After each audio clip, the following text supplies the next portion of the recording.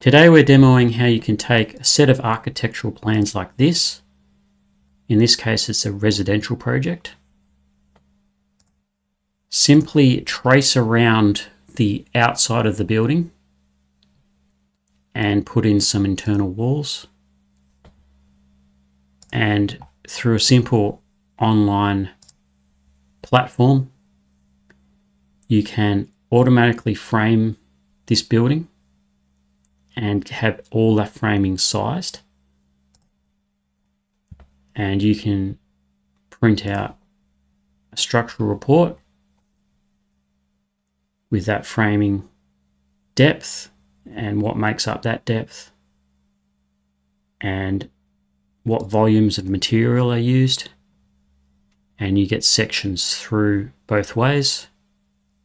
You can see how the different members relate to each other. You can also get engineering drawings from that plan. And all this can be done online prior to having an engineer engaged even, so that you can get a quick idea of what framing you might expect if you know some of the parameters. And you can possibly change your design to suit the framing better, or you can use it as a discussion point with your engineer, or try different options quickly.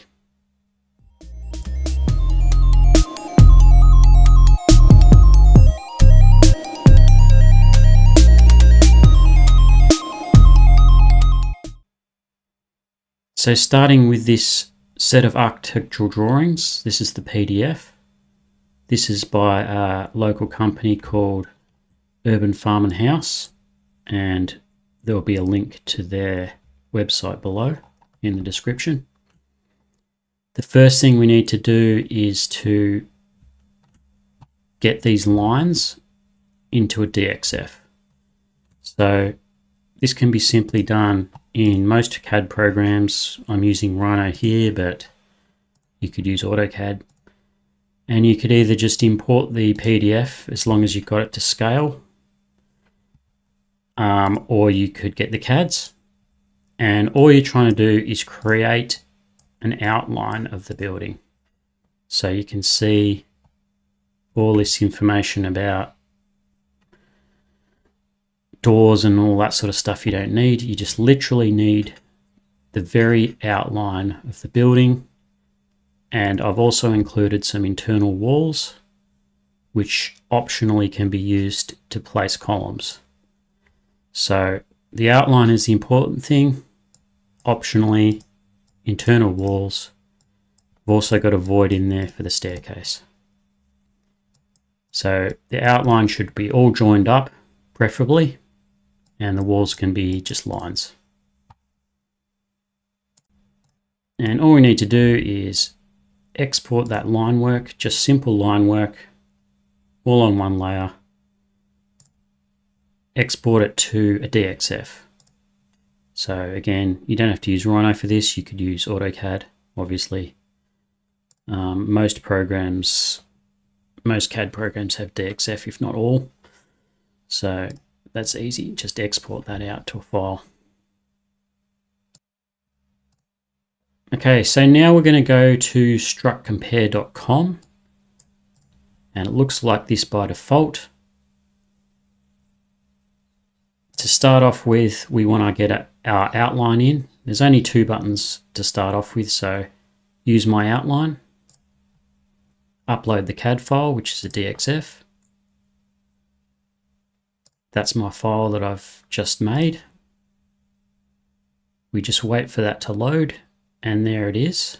It's saying outline ready to design. Then you just say design. Wait for it to do all its framing and calculations to size up all the beams. And it's coming through now.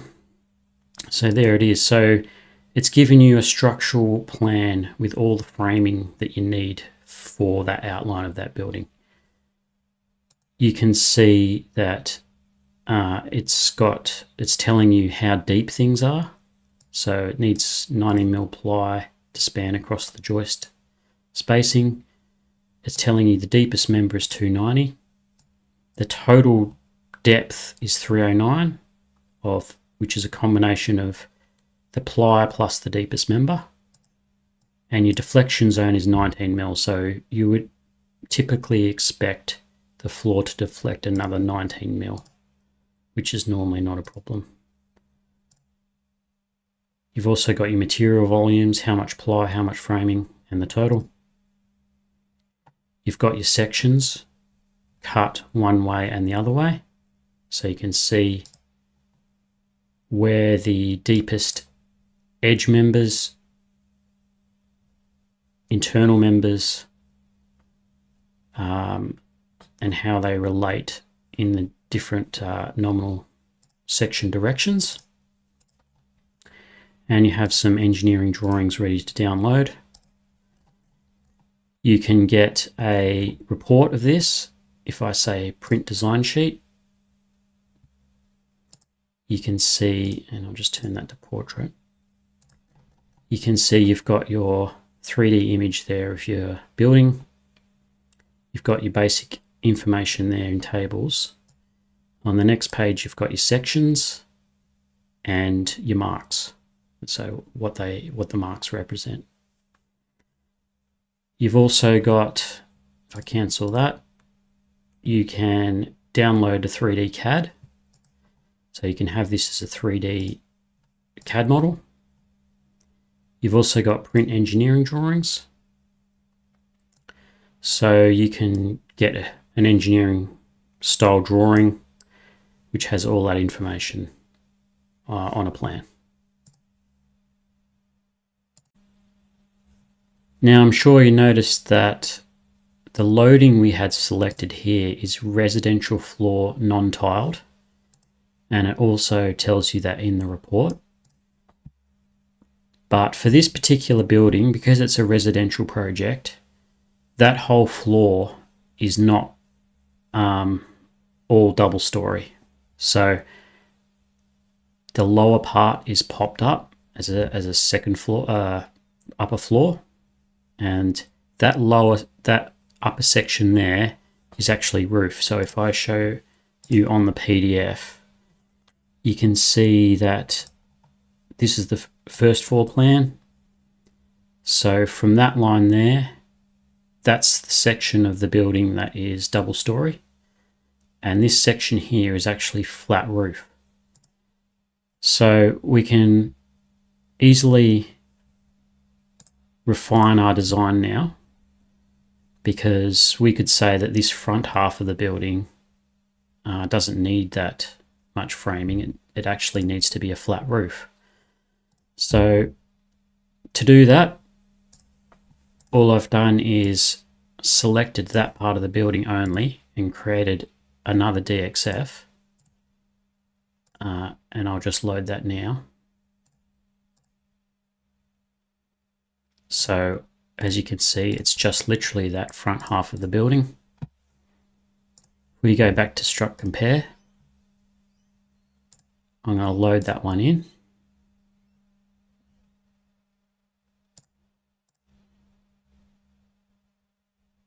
And then I'm going to say I want flat roof.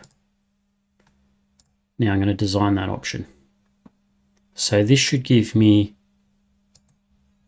smaller framing because it's only flat roof loading, which is less, especially on the live load. So as you can see, I've still got a 309 depth. Now, why is that? You can see that that's being governed by the 290 here. Now I can change that, and as you can see, it's snapped to some internal walls as well to put columns where possible. So to refine it a bit more, I'm going to go to the more options section. And in here you've got your max primary span, max secondary, and you've got your joist spacing and what width the members are. So in Australia, 45 is the standard width of a piece of timber. So I know that I don't want that 290 because I think I can get the whole of this roof thinner. So how do I go about that? Well, the primary span is in this direction. So if I change that to 5 meters instead of 6 meters, and then say design this option, it's going to say that's a long span, I need an extra column in there. And that's what it's done. But you'll notice the columns are in the wall anyway. So you could look at your arcs and say, that's fine, it's a wall, I can have a column there. You might want to rearrange the windows, or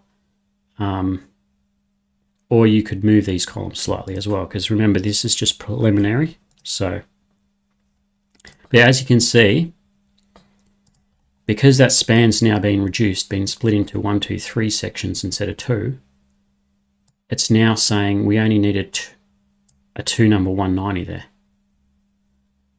So you can see that the deepest primary edge is now a 2 number 190. And actually the overall depth of the whole structural roof has been reduced to 259 mil by changing that maximum span value only. So obviously if you wanted to refine it even more, you could reduce that even more. And there's other things you can do with more options. For example, you could use glulam. So let's try GL21, which is a very strong timber, and see what that comes up with.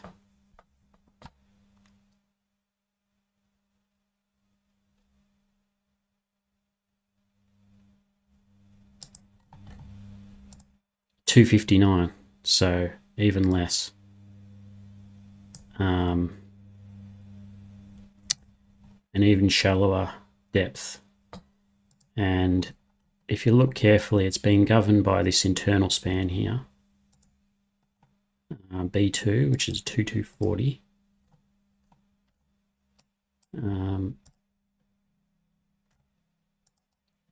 Which, sorry, is actually over here. So again, you could, if you could live with a comment there, you could reduce that span again, or you could, because it's glulam, you could try another common width, which is 63. So you might find that that 240 reduces down. Let's see.